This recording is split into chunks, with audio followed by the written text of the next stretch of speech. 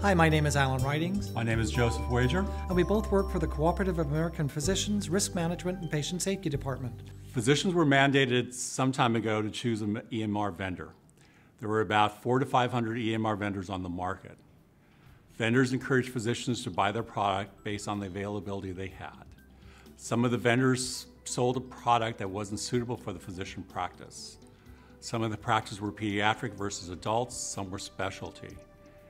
As time goes on, the doctors are not happy with the system they have. The system is cumbersome, difficult to work with, and they want to make a change. So how can you choose a system that's best suited for you? Some of the things that you could do is talk to your peers in your own specialty, talk to your boards, your medical boards regarding where you got your certification, talk to other vendors that have systems that are in place at your specialty across the board. Talk to people, find out, investigate. Sometimes the best thing to do is maybe stay with the system you have because of all the changes that you're going to need, all the training you're going to need. However, the choice is yours.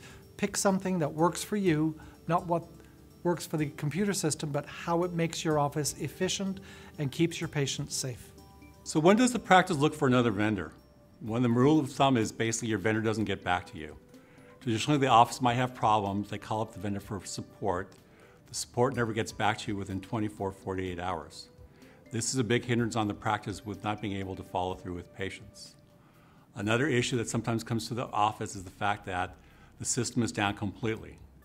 Traditionally, the vendor should notify the physician that there will be a downtime and they need to follow through with hard copies. When this happens without any notice to the physician, there's something wrong with your vendor. A lot of times physicians are confused or find it difficult to work the system because it doesn't work exactly the way they had promised. Those are the times when you seek and look for another vendor. So how do you choose a reputable vendor, a reputable electronic medical record system? Talk to your peers, talk to your hospitals, talk to anybody that works in your specialty anywhere across the country. They will give you their gut instincts of what's the best system that's out there. Choose wisely. Remember, you don't want to go through this again because it's going to cost you oodles of money and time and retraining of your staff over and over again.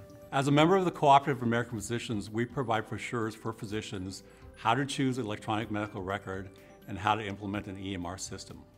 Those are available online through our website. This has been a Risky Tip episode. You can find more information on our website at capphysicians.com.